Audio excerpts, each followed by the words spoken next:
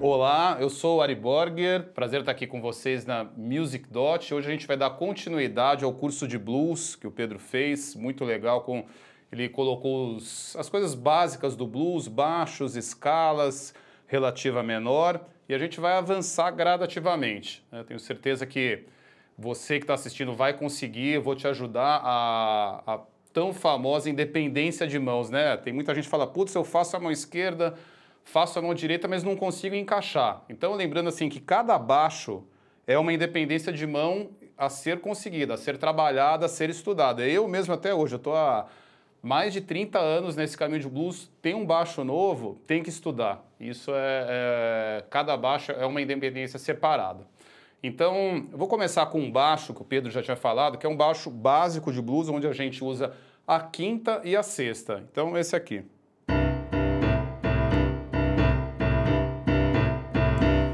Algo que é interessante nesse baixo, que muitas vezes acaba passando batido, é a acentuação. A acentuação, a mão esquerda, ela no blues, ela tem que ser como a caixa da bateria. Então, tá, tá, tá, tá, tá, tá, tá, tá, tá. Esse rinchote, o rinchote é quando o baterista ele toca o aro junto com a caixa. Então, repara a acentuação. Ó, lembrando que o dedilhado é 1 e 4 no dó e sol, 1 e 5 dó e lá. Ó, esse é o groove. Vamos para o quarto grau. Quinto grau. Esse é o motor, essa é a tua bateria. Então o piano, considerado um instrumento de percussão, a mão esquerda é a bateria da tua banda. Então, primeira coisa, estuda bastante a mão esquerda.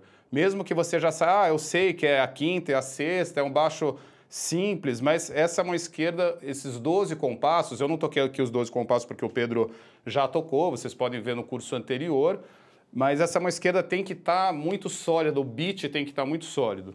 Então a primeira frase aqui que eu vou passar, lembrando assim que todas as frases que eu vou passar saem da escala pentatônica de dó, escorregando da terça menor para terça maior, ó, aqui eu usei já esse apoio da quinta e a relativa menor. Aí não precisa escorregar.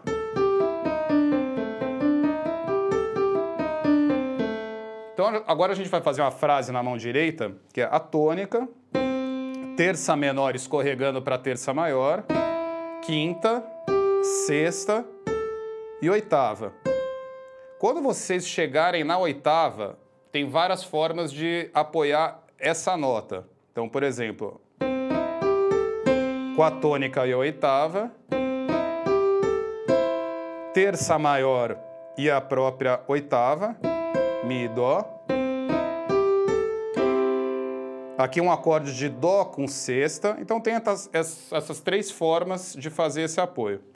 Quando chegar no fá, no quarto grau, a gente vai para a terça menor, porque a gente não vai tocar a terça maior no quarto grau, soaria uma sétima maior do fá. Fica estranho. Então, vocês já vão direto para a terça menor. Tônica, escorregando para a terça maior, quinta, sexta. Essa é a diferença. Terça menor e oitava. Lembrando que você está aqui no quarto grau, você fala assim, putz, mas aqui eu tô dando a terça maior, né? Você está aqui no fá. Como ela é de passagem, você não descansa quando você toca a nota, não tem problema, de passagem tudo bem, tá?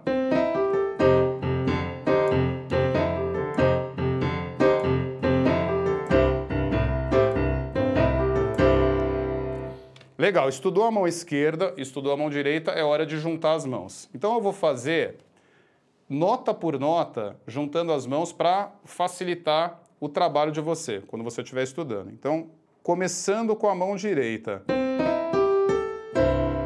A mão esquerda entrou nesse dó oitavado. Então, Tá? Eu vou fazer a próxima nota da frase.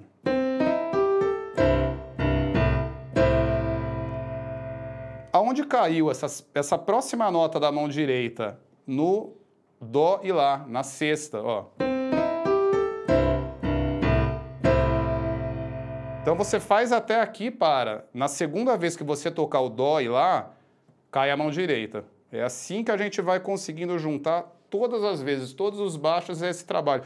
Onde caiu a primeira nota, onde caiu a segunda, você vai desenvolvendo e você vai acabar percebendo que, assim, é um trabalho no começo que é difícil, mas não é tão difícil quanto a gente imagina. Aí, a hora que consegue, já foi. Você conseguiu essa independência nesse baixo, você vai conseguir encaixar qualquer frase.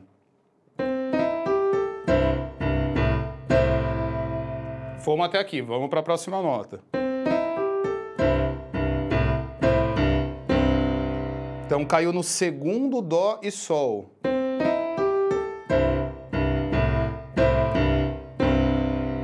Vou avançar para a próxima nota.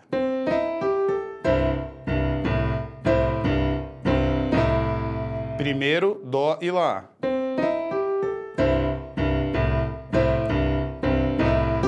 Ó, o Sol caiu solto, o Sol caiu entre os dois Dós e Lás.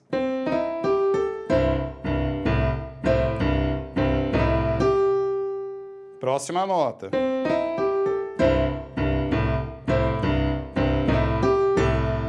Lá com o Dó e Lá. E aí a próxima você já conseguiu juntar a frase.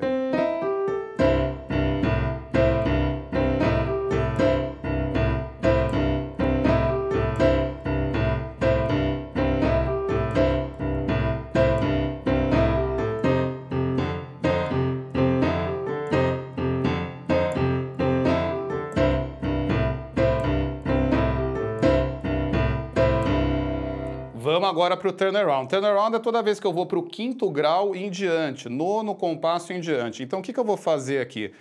No Sol, vocês vão tocar na mão direita terça maior do Sol, quinta, sétima e nona. Quando for para o quarto grau, a mesma coisa.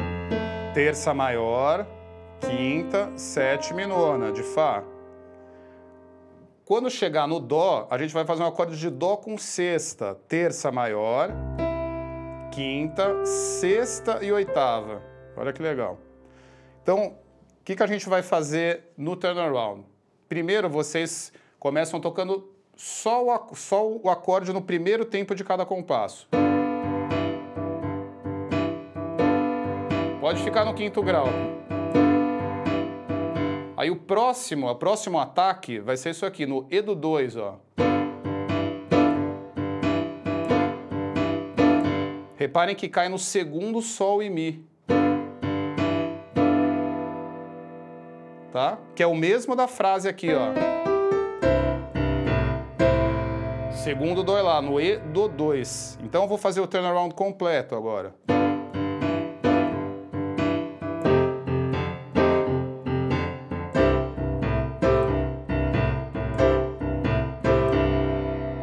Tá? Aí você tem um ciclo todo de 12 compassos. Vou tocar agora o ciclo inteiro para vocês verem.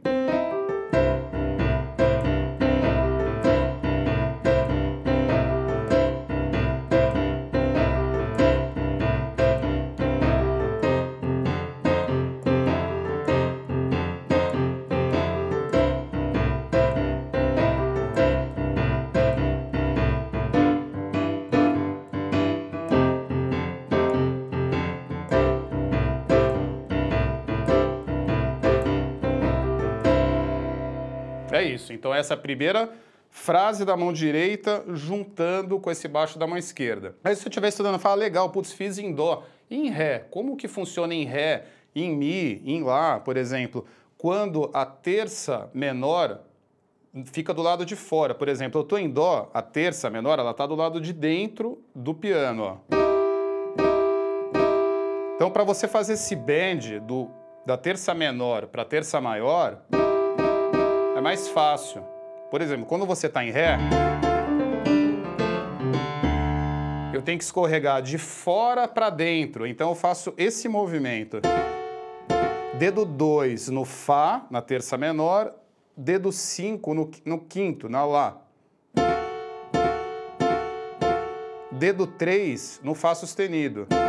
Então começa estudando só isso aqui, ó. Você vê que minha mão está bem curvada, bem alta aqui no teclado, para dar um apoio para fazer esse bend de fora para dentro.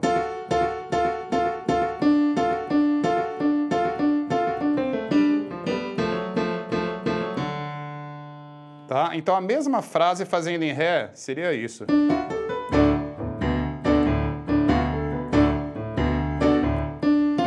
O que eu usei aqui? O dedo 2 na terça menor, dedo 3 na terça maior. O próprio dedo 3 eu coloco no Lá, na quinta.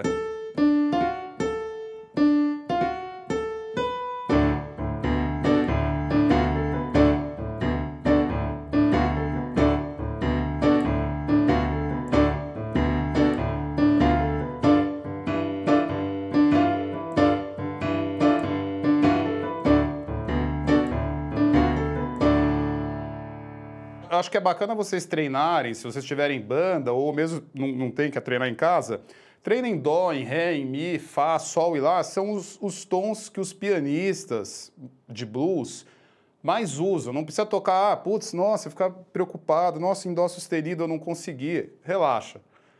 Você pega o Otis Spann, Johnny Johnson, Pinetop Perkins, os grandes pianistas de blues, é Dó, Ré, Mi, Fá, Lá, Sol. Porque como tem muito bend de terça menor para terça maior, são os tons que vocês vão encontrar mais facilidade, fiquem tranquilos, não tem necessidade de ficar, nossa, tocando em todos os tons, transpondo tudo. Então, o mais importante é, por exemplo, tem muito guitarrista que toca em Mi, então trabalha esse lance do bend de dentro para fora, de fora para dentro, acho que esse é um caminho legal. Então eu vou passar a próxima frase. É uma frase que vocês vão usar bastante, inclusive eu falei de banda, com banda fica muito legal essa frase, porque ela é uma frase em bloco e acaba, por exemplo, às vezes tem muito tecladista de banda que me procura e fala, putz, o guitarrista vai, eu vou fazer um solo, não aparece tanto, não sei o quê. Então, o lance de blues, soul, gospel, R&B, essa linguagem da música negra norte-americana, que é o que eu vou trazer para vocês nos outros cursos, vocês vão acompanhar, é tocar em bloco. Tocar em bloco. O que é tocar em bloco? Por exemplo, você vê alguns pianistas que estão começando, até gente que já está há mais um tempo, eles acabam improvisando muito nota por nota. Fica aquele piano meio de criança, sabe? Se você toca em bloco, apoiando em terças, em quintas, em sextas, fica mais cheio o som. É como se você estivesse tocando um órgão Hammond no piano. Então, esse é o caminho a ser percorrido. Eu estou aqui para fazer junto com você. Então, a próxima frase é essa aqui.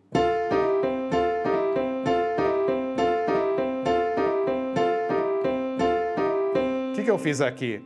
Quarta e sexta. A mesma coisa que vocês aprenderam na escala pentatônica, escorregando da terça menor para a terça maior, apoiando na terça e na quinta. E a tônica. Então começa fazendo devagar essa mão direita.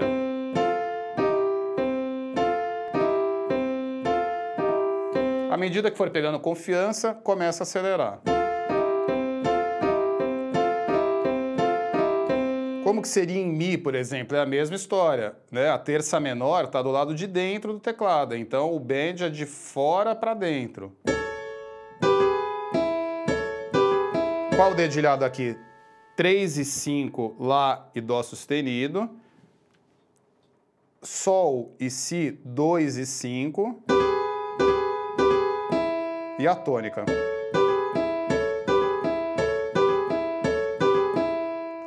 Juntando as mãos. Como que a gente faz para começar isso? Tá? Mão esquerda é isso aqui, né? O baixo que vocês já tocaram no exercício anterior.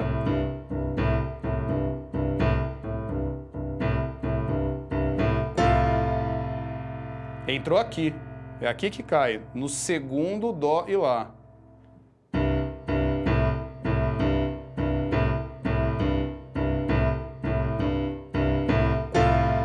Aqui entrou a mão direita. Próxima nota, primeiro dó e sol.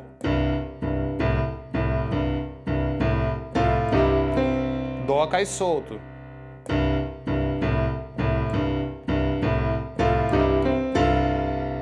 Fá e lá com dó e sol.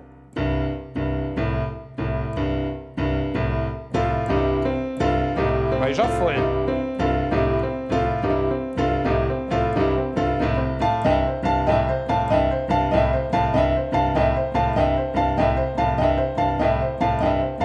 Chegou no quarto grau, não escorrega.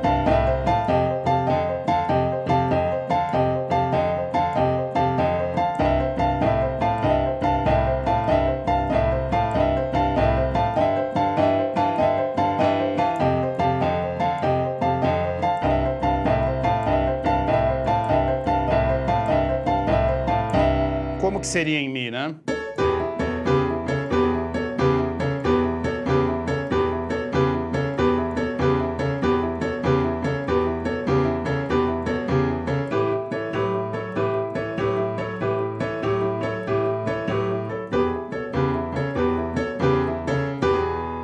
Então, estuda com calma, tranquilidade, não tem pressa, começa no andamento lento, vê bem a posição da mão no teclado, que é tranquilo, tenho certeza que você vai conseguir.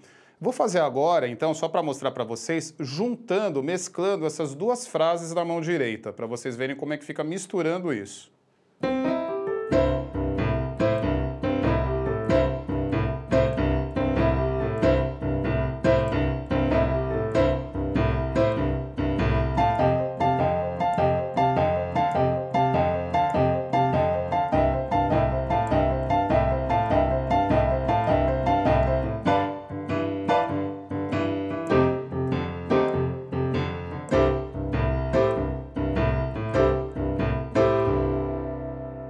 Então, a ideia do curso é vocês terem um arsenal de frases para misturando elas da forma que o feeling, ali o momento for pedindo. Então, não precisa ficar o chorus inteiro fazendo a mesma frase. Claro que no começo é super importante para você ter uma base sólida, ficar solto nessa frase, mas depois, com o passar do tempo, a ideia é pegar várias frases e misturando elas da sua maneira. Putz, foi super legal essa primeira aula, espero que você tenha gostado, tenha entendido, a prática tenho certeza que vai ser legal. Eu queria dar um toque também que a gente não vai usar a partitura nos cursos de blues, porque o blues vem de uma tradição já que ninguém usava partitura, os grandes pianistas, os grandes mestres. E a gente pensando junto com a Music Dot, a gente viu que a partitura acabava atrapalhando mais do que ajudando. Então vocês vão ter o vídeo à disposição e os arquivos em MIDI. Putz, isso foi super legal que a Music Dot sugeriu fazer, então é um material bem completo e vai ficar bem mais fácil do que apenas só uma partitura para vocês conseguirem estudar. Então treina bastante, com calma, tenta se dedicar. É importante assim, putz, hoje não deu tempo, pega amanhã, nem que você pegue 15 minutos por dia, essa continuidade diária é bem importante para vocês terem um resultado mais rápido, tá bom? Qualquer dúvida, pode procurar a gente no fórum, manda o seu vídeo tocando e eu tenho certeza que vai ter um prazer incrível a senhora aqui conseguir juntar as mãos, tá bom? Então eu vou te ver na próxima aula com mais frases da mão direita que vão ser super legais.